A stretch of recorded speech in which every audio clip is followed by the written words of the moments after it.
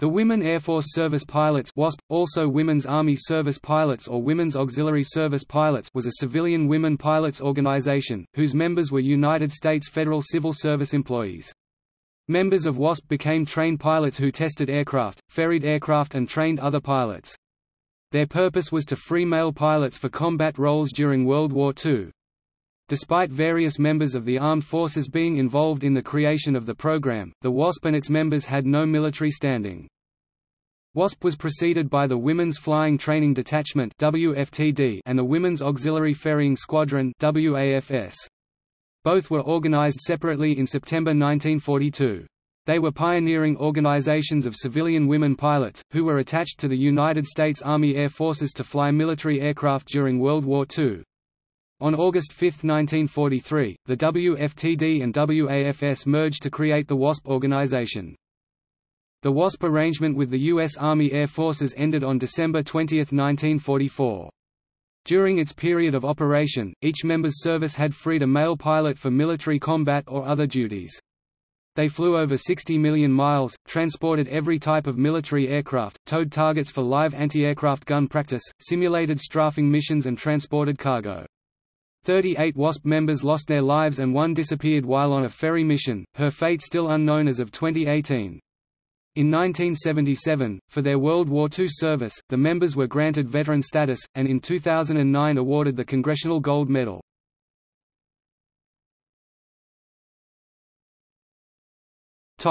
Creation of the WASP.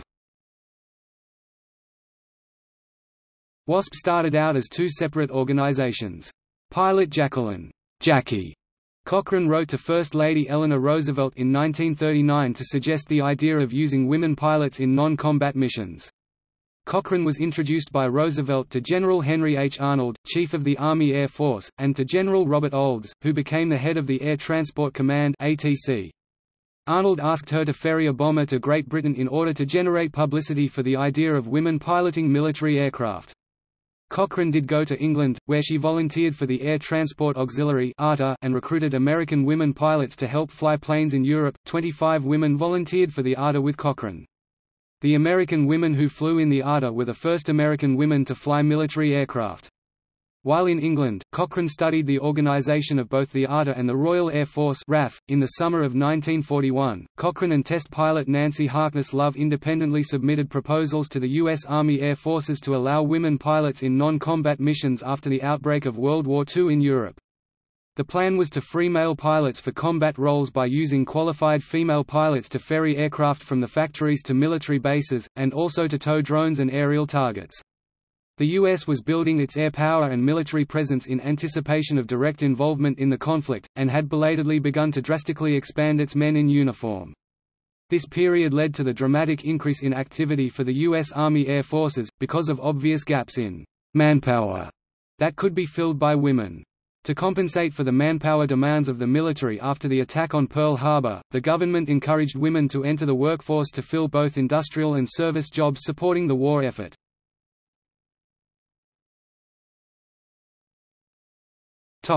WAFS. Nancy Harkness Love's husband, Robert Love, was part of the Army Air Corps Reserve and worked for Colonel William H. Tunner. When Robert Love mentioned that his wife was a pilot, Tunner became interested in whether she knew other women who were pilots. Tunner and Nancy Love met and began to plan an aviation ferrying program involving women pilots. More formally, on June 11, 1942, Colonel Tunner suggested putting women pilots into the Women's Army Auxiliary Corps (WAAC). However, there were technical problems with this suggestion, so it was decided to pursue hiring civilian pilots for the ATC instead. By June 18, Love had drafted a plan to send to General Harold L. George, who sent the proposal on to General Henry H. Arnold. Eleanor Roosevelt wrote about women working as pilots during the war in her September 1, "My Day" newspaper column, supporting the idea. General George again broached the idea with General Arnold, who finally, on September 5, directed that, "immediate action be taken and the recruiting of women pilots begin within 24 hours." Nancy Harkness Love was to be the director of the group, and she sent out 83 telegrams to prospective women pilots that same day. The Women's Auxiliary Ferrying Squadron (WAFS) went into operation publicly on September 10, 1942. Soon, the Air Transport Command began using women to ferry planes from factory to airfields. Love started with 28 women pilots, but they grew in number during the war until there were several squadrons.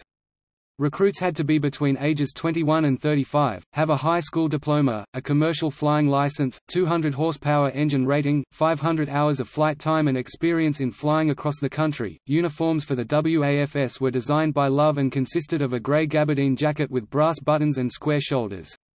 The uniform could be worn with go-red skirts or slacks also made of gabardine. Because they had to pay for their own uniforms, only 40 women ever wore the WAFS uniform. All WAFS were issued a flight uniform of khaki flight coveralls, a parachute, goggles, a flying scarf and leather flying jacket sporting the ATC patch. Headquarters for WAFS was at Newcastle Army Air Base. Tunner ensured that there were quarters for the women to live in at the base. WAFS worked under a 90-day, renewable contract. WAFS earned $250 a month and had to provide and pay for their own room and board. The first group of WAFS recruits were known as the Originals. Betty Gillies was the first woman to show up for training. On October 6, Gillies was made an executive officer and second in command of the WAFS. Gillies was familiar with drill and command techniques which she had learned at finishing school. The first WAFS assignment was run by Gillies on October 22, 1942. 6 WAFS would ferry 6 L-4B Cubs from the factory to Mitchell Field. The original squadron of 28 was reduced to 27 when Pat Roney left on December 31 after disagreeing with Colonel Baker. The WAFS each had an average of about 1,400 flying hours and a commercial pilot rating. They received 30 days of orientation to learn Army paperwork and to fly by military regulations. Afterward, they were assigned to various ferrying commands. At the beginning of 1943, there were several squadrons. The 3rd Ferrying Group was in Romulus and commanded by Del Shah. The 5th Ferrying Group was stationed at Love Field and was under the command of Florine Miller. The 6th Ferrying Group was stationed at Long Beach and commanded by Barbara Jane Erickson.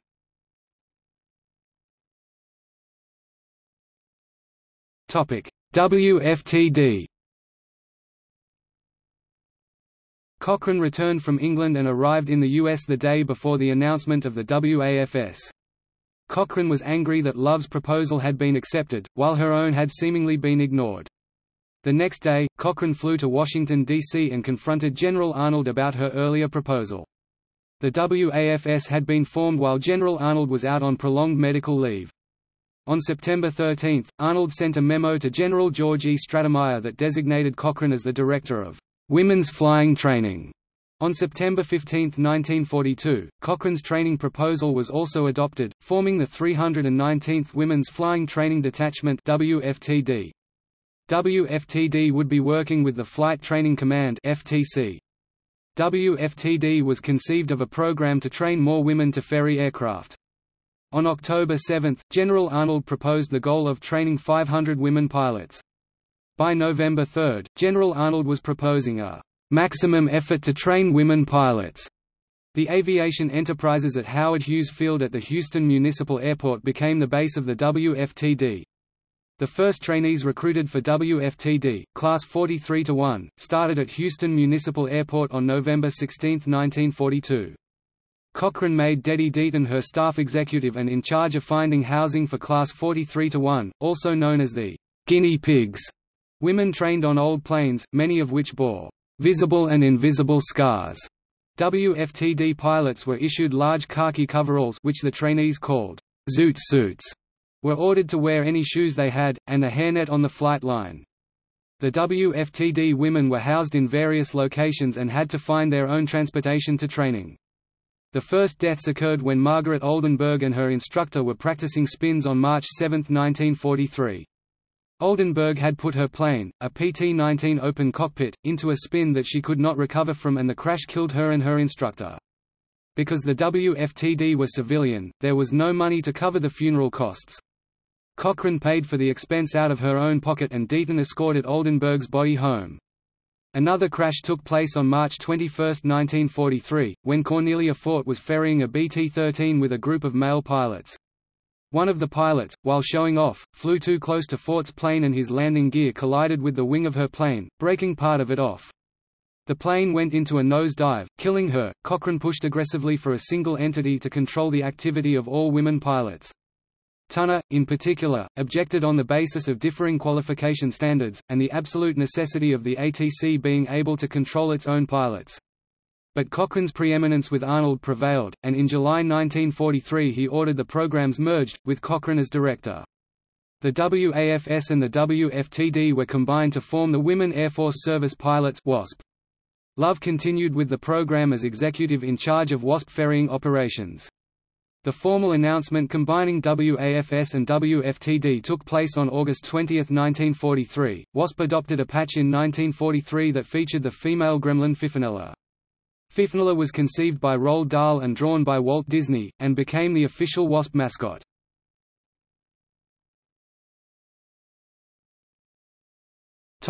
Requirements and demographics.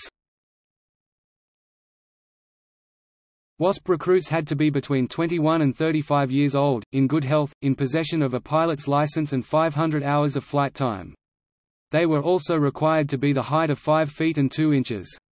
Over 25,000 women made application to join the WASP, 1,830 were accepted but only 1,074 completed the training. The applicants all had prior experience and airman certificates. Several WASPs had been trained previously in the Civilian Pilot Training Program (CPTP). Many women came from wealthy backgrounds or had husbands who helped pay for their expensive pilot training. All WASP recruits were interested in serving their country. The majority of those accepted into the WASP were Caucasian women. However, its members also included Hazel Ying Lee and Maggie G, both Chinese Americans, 2 Mexican Americans, Verneda Rodriguez and Francis Diaz, and only one known Native American woman in the WASP, Ola Mildred Rexroth, was an Oglala Sioux woman from the Pine Ridge Indian Reservation, in South Dakota. While the number of black women applicants for WASP training is unknown, several black pilots made it to the final interview stage, where they were all rejected. Mildred Hemmons Carter, an African-American applicant, was asked to withdraw her application because of her race. In 1940, at age 19, she had earned a Bachelor of Arts degree from the Tuskegee Institute. The following year, she received her aviation certification. Because of her gender, Carter was also rejected from flying with the Tuskegee Airmen. 70 years later, she was recognized retroactively as a WASP, and she took her final flight at age 90. Another black interviewee, Janet Harmon Bragg, was told by Cochrane that it was difficult enough fighting prejudice aimed at females without additionally battling race discrimination.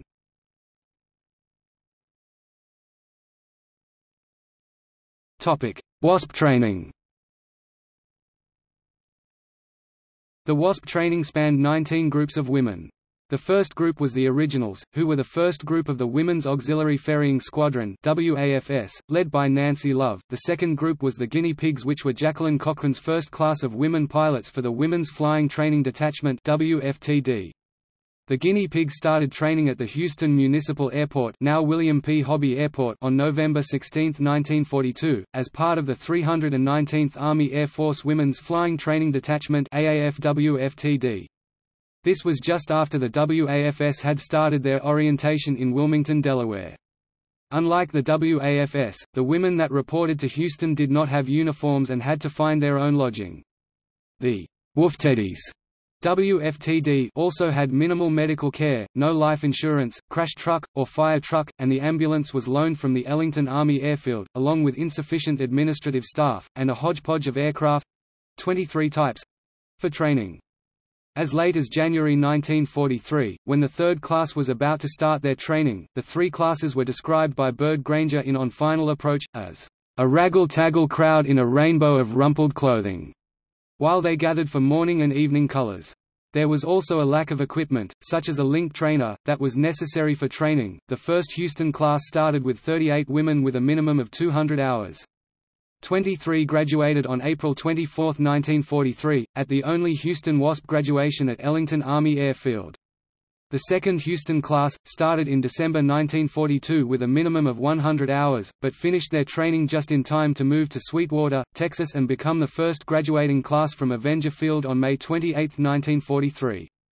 The third class completed their advanced training at Avenger Field and graduated July 3, 1943. Half of the fourth class of 76 women started their primary training in Houston on February 15, 1943, and then transferred to Sweetwater. Later in the summer of 1943, both the WAFS and WFTD were combined into the WASP. The first group to train as WASP started in Sweetwater on September 1943 and were designated as Class 44W2. Each WASP had a pilot's license, but was retrained to fly the Army way by the U.S. Army Air Forces at Avenger Field in Sweetwater, Texas. More than 25,000 women applied for the WASP, but only 1,830 were accepted into the program. During the course of their training, it was reported that 552 women were released for lack of flying proficiency, 152 resigned, 27 were discharged for medical reasons, and 14 were dismissed for disciplinary reasons. After completing 4 months of military flight training, 1,074 of them earned their wings and became the first women to fly American military aircraft. While the WASP were not trained for combat, their course of instruction was essentially the same as male aviation cadets. They received no gunnery training and very little formation and aerobatic flying, but went through the maneuvers necessary to be able to recover from any position. The percentage of those eliminated compared favorably with the elimination rate for male cadets in the Central Flying Training Command. WASP recruits were required to complete the same primary, basic, and advanced training courses as male Army Air Corps pilots, and many of them went on to specialized flight training. They spent around 12 hours a day at the airfield, with half the day spent practicing actual flight and the other half studying. By graduation, WASP recruits had 560 hours of ground school and 210 hours of flight training. They knew Morse code, meteorology, military law, physics, aircraft mechanics, navigation and other subjects.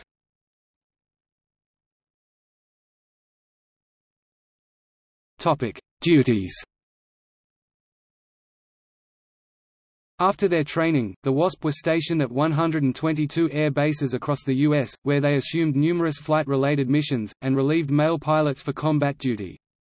Ferrying planes from factory to airbases made up the first duties of the WASP. During World War II, women pilots flew 80% of all ferrying missions.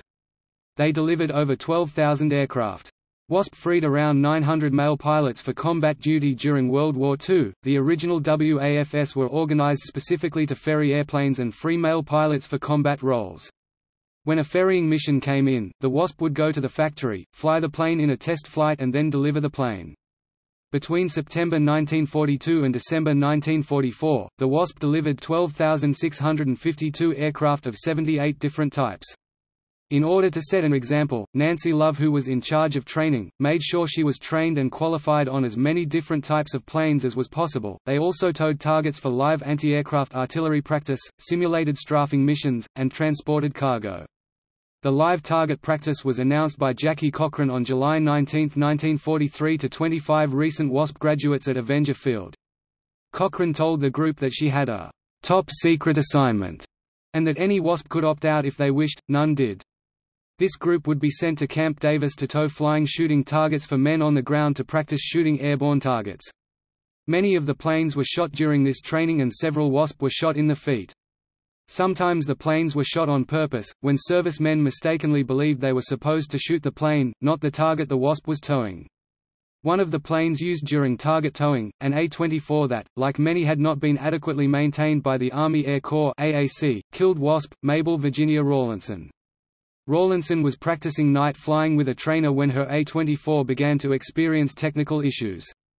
The instructor asked her to return to the airfield, but on the final approach, Rawlinson's plane connected with the top of a pine tree and the plane nosed down and crashed.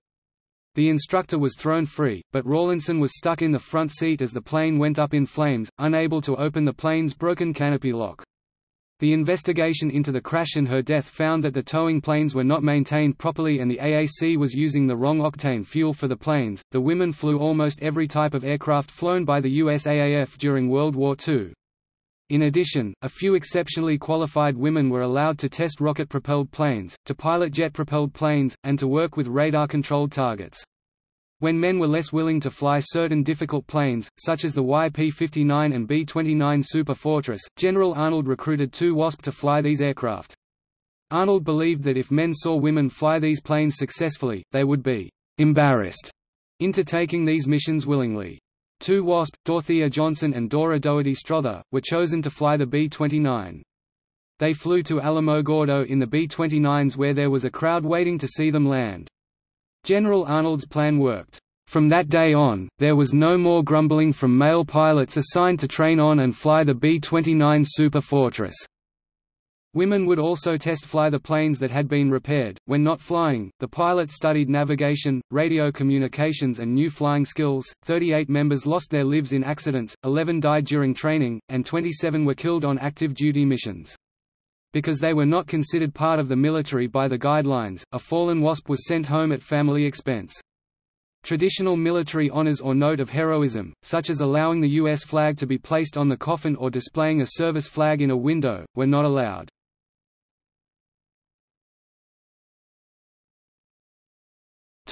Request for military status. The WASP members were U.S. Federal Civil Service employees, and did not qualify for military benefits. Each member paid for her own transportation costs to training sites, for her dress uniforms and room and board. Although attached to the U.S. Army Air Forces, the members could resign at any time after completion of their training. On September 30, 1943, the first of the WASP militarization bills was introduced in the United States House of Representatives by Representative John Costello. Both Cochrane and Arnold desired a separate corps headed by a woman colonel similar to the WAC, WAVS, SPARS, and the Marine Corps Women's Reserve heads. The War Department, however, consistently opposed the move, because there was no separate corps for male pilots as distinguished from unrated AAF officers. In January 1944, Costello introduced a bill, H.R. 4219, to authorize women's commissions in the Army Air Forces. General Arnold felt that there was room for women and men to work as pilots in the Army Air Forces.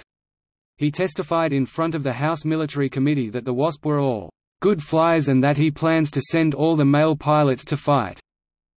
However, some in the media disagreed with General Arnold and began to write opinion pieces in some of the most important media of the day. Time, the New York Daily News and the Washington Post all urged women to step down and give the jobs back to men. A journalist, Drew Pearson, questioned the legality of funding the WASP program, and even accused General Arnold of being manipulated by Jackie Cochrane's feminine wiles in a Washington Times Herald column.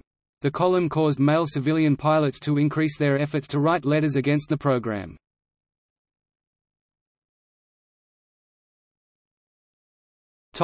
End of the WASP program. On June 21, 1944, the U.S. House bill to provide the WASP with military status, H.R. 4219, was narrowly defeated 188 to 169. The civilian male pilots lobbied against the bill, reacting to closure of some civilian flight training schools, and the termination of 2 male pilot training commissioning programs. The House Committee on the Civil Service Committee reported on June 5, 1944, that it considered the WASP unnecessary, unjustifiably expensive, and recommended that the recruiting and training of inexperienced women pilots be halted. The committee had found that the program had cost $50 million in government funds. Because of the cost, the program needed to request funding through legislation. Cochrane had been pushing for a resolution of the question, in effect, delivering an ultimatum to either commission the women or disband the program. The AAF had developed an excess of pilots and pilot candidates. As a result, Arnold, who had been a proponent of militarization, ordered that the WASP be disbanded by December 20, 1944. Arnold is quoted from a speech he delivered at Avenger Field in Sweetwater, Texas on December 7, 1944. The WASP has completed its mission. Their job has been successful. But as is usual in war, the cost has been heavy. 38 WASP have died while helping their country move toward the moment of final victory. The Air Forces will long remember their service and their final sacrifice. On December 7, 1944, the final class of WASP pilots, 71 women in total, graduated from their training regardless of the plan to disband the WASP program within the following 2 weeks. Following the announcement, approximately 20 WASP members offered to continue ferrying aircraft for the compensation of $1 equivalent to $14.23 in 2018 a year apiece, but this offer was rejected. Before the WASP were disbanded, General Arnold ordered all commanding officers at bases where WASP served, that the women pilots be issued a certificate similar to an honorable discharge Following the group's disbandment, some WASP members were allowed to fly on board government aircraft from their former bases to the vicinity of their homes as long as room was available and no additional expenses were incurred. Others had to arrange and pay for their own transportation home. At the conclusion of the WASP program, 915 women pilots were on duty with the AAF, 620 assigned to the Training Command, 141 to the Air Transport Command, 133 to the numbered air forces in the continental United States, 11 to the Weather Wing, 9 to the Technical Commands and 1 to the Troop Carrier Command. The WASP members ferried 50% of the combat aircraft during the war to 126 bases across the United States. Because of the pioneering and the expertise they demonstrated in successfully flying military aircraft, the WASP records showed that women pilots, when given the same training as men pilots, were as capable as men in non-combat flying. During November 1944, WASP members at Maxwell Airfield founded the Order of Fictional organization. The organization's initial goals were to help the former WASP members find employment and maintain contact between themselves. Through the years, the Order of Fifinella issued newsletters, helped influence legislation and organized reunions. The group held its final meeting in 2008 and was disbanded in 2009. Many WASPs wanted to continue flying after they were disbanded. Commercial airlines turned women pilots away, saying public opinion wouldn't stand for it. WASP, Theresa James, wrote to Congress requesting veteran status. In order to keep flying, some women wrote Madam Chiang Kai-shek and volunteered for the Chinese Air Force who were fighting in a war against Japan. The United States Air Force offered commissions to former WASP in 1949. Through all 121 who accepted the commissions were given support and administrative duties and did not fly.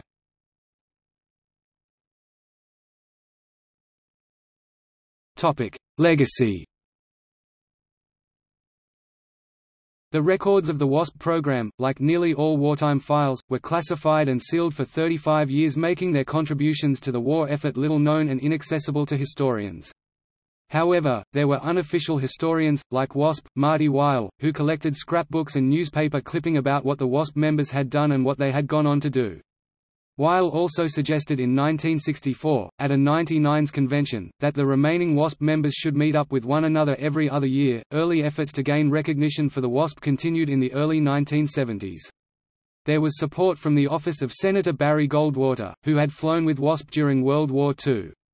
Goldwater's efforts to get the WASP veteran status was met with shocking prejudice in Congress.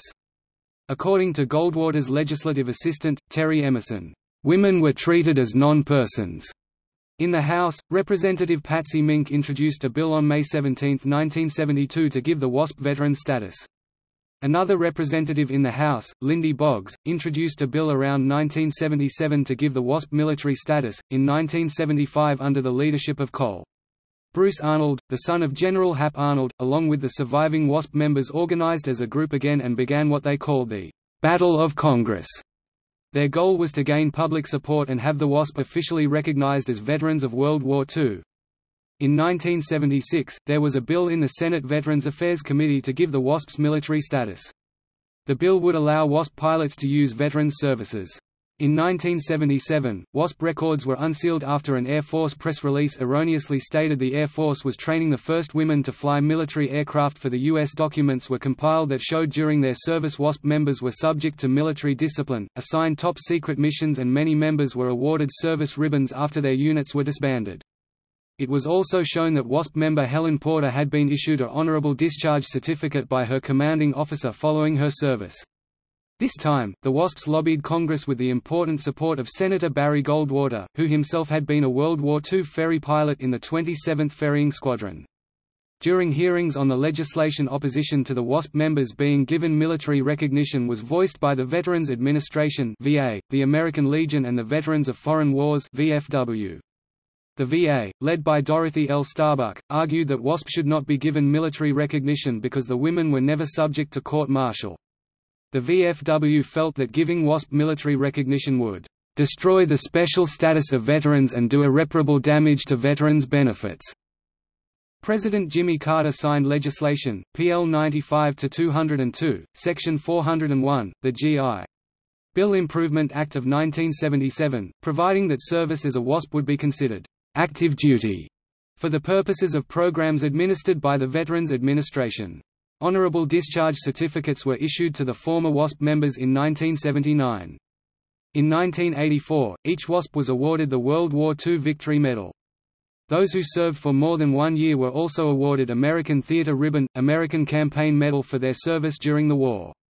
Many of the medals were accepted by the recipients' sons and daughters on their behalf. The 1977 legislation, either despite or because of its language, did not expressly allow WASPs to be buried in Arlington National Cemetery. That was because Arlington National Cemetery, unlike most other national cemeteries, is administered by the Department of the Army, not the Department of Veterans Affairs. The Secretary of the Army determines eligibility for Arlington burial. The reason for the position taken by the Army on this issue may have been the rapidly diminishing space at Arlington. But in 2002, the Army reconsidered and decided that deceased WASPs were able to be buried in Arlington National Cemetery. In 2015, however, the Army reinterpreted the law and its own regulations against the backdrop of 13 years of war, which once again threatened to deplete the cemetery of land. The Army ruled that the 1977 statute did not mandate the burial of deceased WASPs at Arlington. When WASP, Elaine Harmon, died on April 21, 2015, her request to have her ashes interred at Arlington was denied. Another WASP, Florence Schutzee Reynolds, began a social media campaign to advocate for Harmon and other WASP members who wished to be interred at Arlington. Legislation in 2016 seemingly overruled the Army's interpretation, and it was widely reported that WASPs could again be buried at Arlington. The 2016 law revived the long-held concern about limited space at the cemetery. Thus, the legislation in the 114th Congress S.2437 by Senator Barbara Mikulski D. Maryland and H.R. 4336 by Representative Martha McSally R. Arizona, a retired Air Force fighter pilot, provides only for internment of cremated remains and not ground burial. In 2002, WASP member Deanie Bishop Parrish with her daughter began plans for a museum dedicated to telling the WASP story. The hangar building used for the museum, Hangar 1, was originally built in 1929 and was part of the Sweetwater Municipal Airport facilities which became Avenger Field.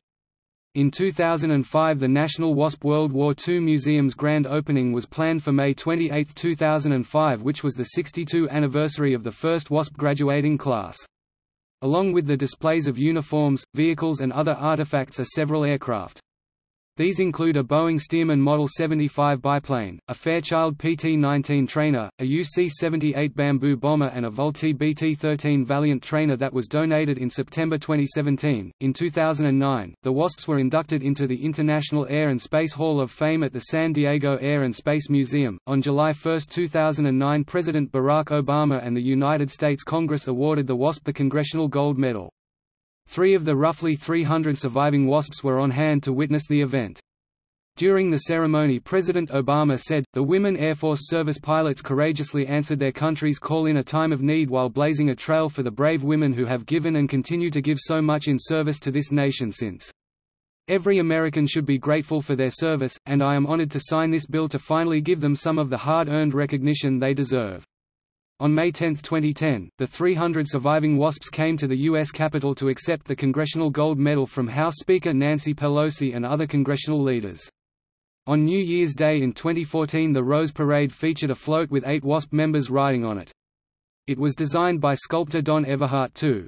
The medal is on display at the Boeing Aviation Hangar at the Stephen F. Udvar-Hazy Center in Chantilly, Virginia. Other aspects of the WASP legacy include the designs and symbols of the WASP organization.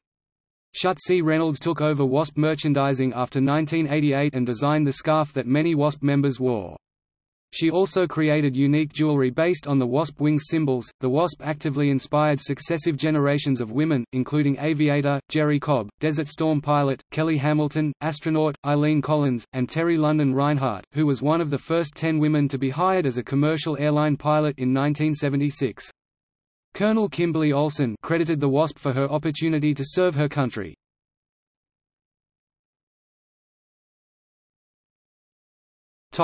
Discrimination.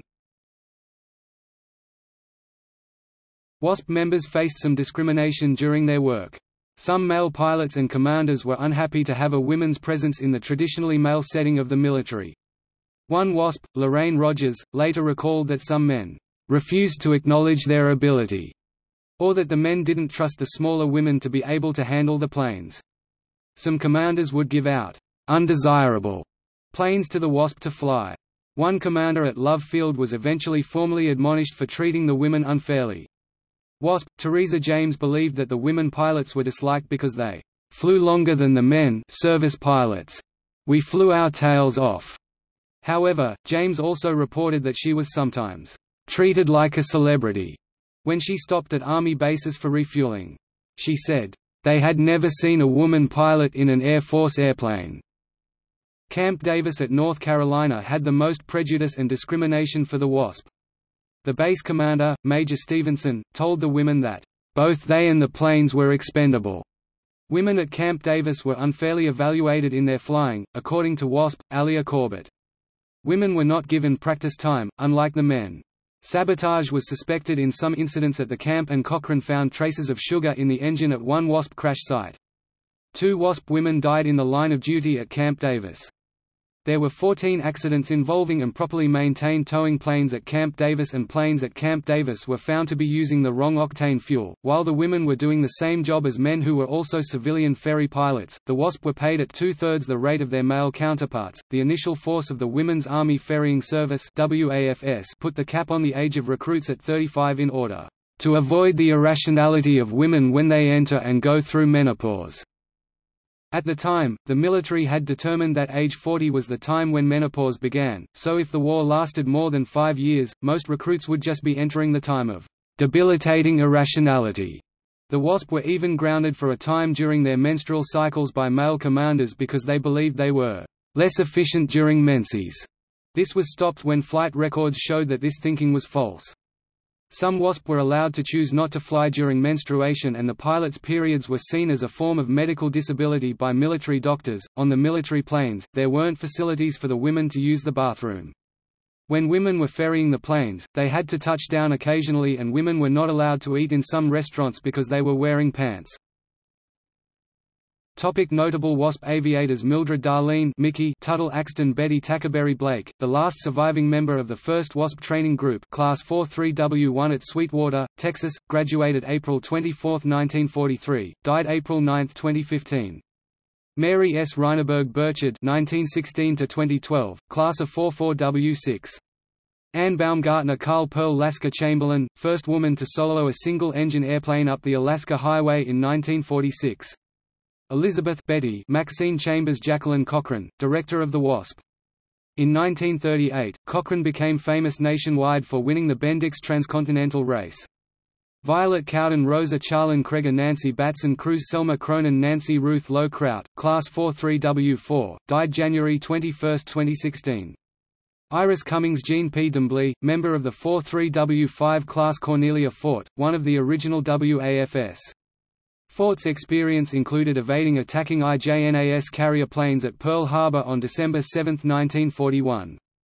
She became the first WAFS fatality in a midair collision while flying a BT-13 near Merkel, Texas on March 23, 1943.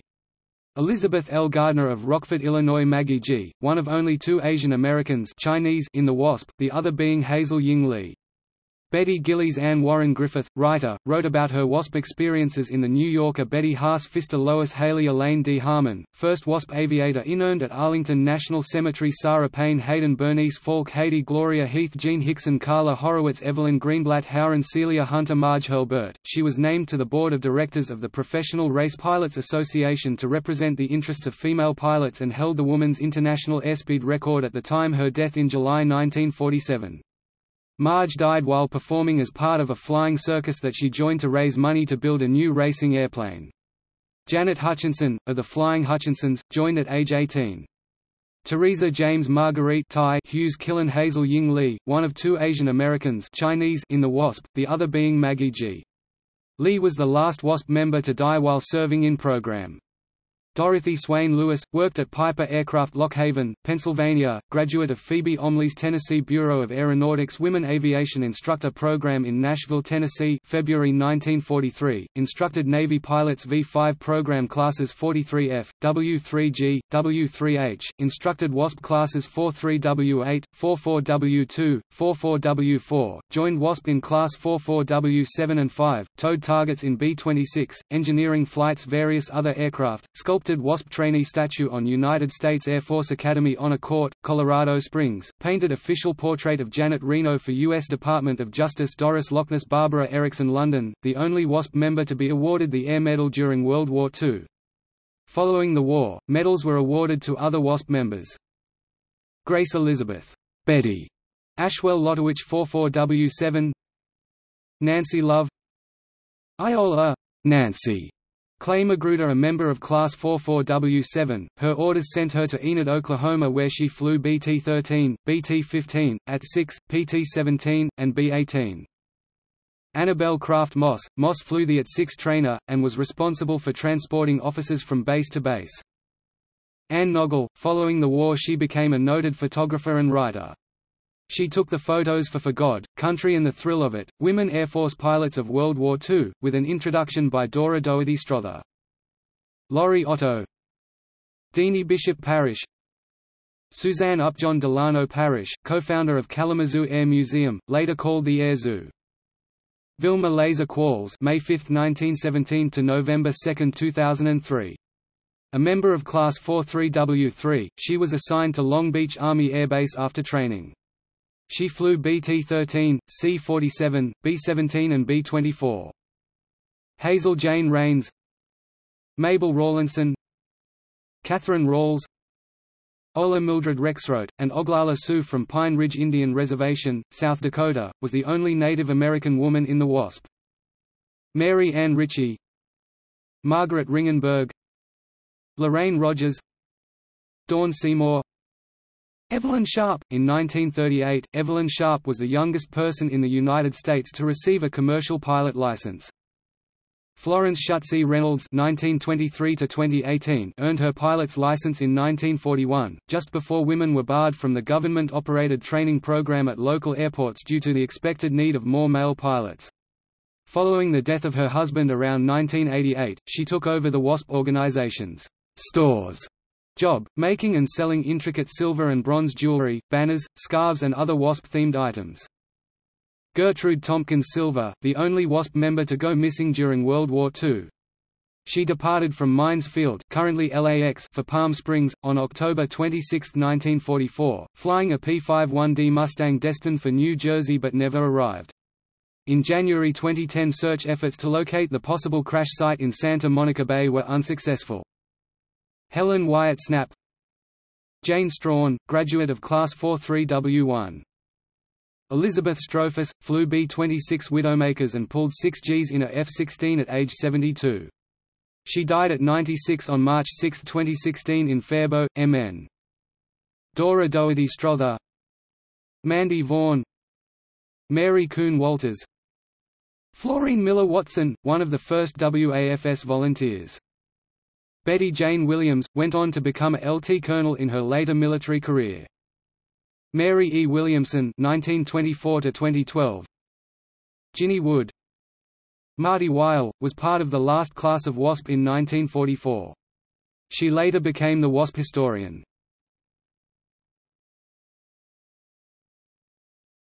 Topic: Documentaries and fictional depictions. In the 1943 movie A Guy Named Joe, Pete Sandidge Spencer Tracy is the reckless pilot of a North American B-25 Mitchell bomber flying out of England during World War II. He is in love with women Air Force Service pilot Dorinda Durston Irene Dunn, a civilian pilot ferrying aircraft across the Atlantic. Season 1, Episode 22 of Bar Bar Black Sheep was entitled WASPS. It first aired on March 1, 1977. The episode has several errors of fact. Two are that there is no S at the end of the name, because the name itself is plural and the WASP never flew overseas.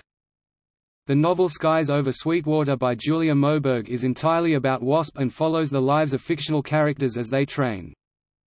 In the modern Wonder Woman continuity, Steve Trevor's mother, Diana Trevor, was a WASP who inadvertently crash-landed on Themyscira on a mission in the 1940s and died helping the Amazons fight an attacking menace. A documentary produced by Ken McGidd, Women of Courage, was shown on PBS in 1993. In 2000, novel Queen of Aces by Aaron Masters, an action-adventure story about one of America's greatest pilots, Meg Riley, as told firsthand by Aviation Life reporter Aaron Masters. Meg follows in the footsteps of her godmother Amelia Earhart and father Ry Riley, a World War I MOH awardee, combat ace, and aircraft designer. Mock combat barnstormer and Bendix racer Meg soon becomes First Lady of the Air, with the death of Amelia. With the outbreak of World War II, Meg is relegated to ferrying duty, first with the WAFS and later as a WASP, while her brothers become combat pilots. Meg makes a major contribution to the war only to be deactivated along with her fellow WASPs in 1944. Meg ventures to England with 3 other WASPs to conduct transition training on the new P-51D. Soon, the foursome is asked to secretly ferry these much-needed Mustangs to a forward base in France. On one particular mission, a vicious twist of fate thrusts her into combat—the first American woman ever to engage the enemy in hostile skies. Top publications, Dallas, TX. Note, soon to be a movie by the same name, Silver Lion Films. The 2008 TV movie Warbirds features a WASP B-29 crew, whose plane is commandeered for a secret mission but crashes on a pteranodon-infested island. A 2009 episode of the TV show Cold Case features the investigators looking for the murderer of a WASP, after her plane is found in modern-day Philadelphia. In the 2012 Captain Marvel story from Marvel Comics, Carol Danvers travels through time to 1943 where she fights alongside a squad of women Air Force Service pilots on an island off the coast of Peru. The 2010 novel, Fly Girl, by Sherry L. Smith tells the story of Ida Mae Jonesy Jones, a poor African-American woman who dreams of becoming a pilot. She joins the WASP and serves until the war's end. The 2013 novel, The All-Girl Filling Station's Last Reunion, tells the story of Fritzie and her sisters who helped out during the war by running their father's filling station and later flew with the WASPs. The 2010 novel, Silver Wings, by H.P. Munro tells the story of 6 women training at Avenger Field and their subsequent deployments. The story centers on Lily and Helen who meet and fall in love during their training. The 2010 historical novel, The Last Jump, relates the story of how male pilots of the top-secret 509th Composite Group who eventually dropped 2 atomic bombs were «shamed» into flying the B-29 bomber by having WASP flyers deliver the first plane to Wendover AFB, Utah. C.O. Cole. Paul Tibbets orchestrated the entire episode when he found out his «best pilots» were afraid to fly the Widowmaker. Season 3, Episode 15 of Army Wives is a flashback episode that mentions the WASP pilots from World War II. Meredith Dana Levy wrote a play called Decision Height, which tells the story of 6 WASP trainees. Dallas playwright Rusty Harding wrote a play entitled Fly Babies, a fictionalized story based on the WASPs.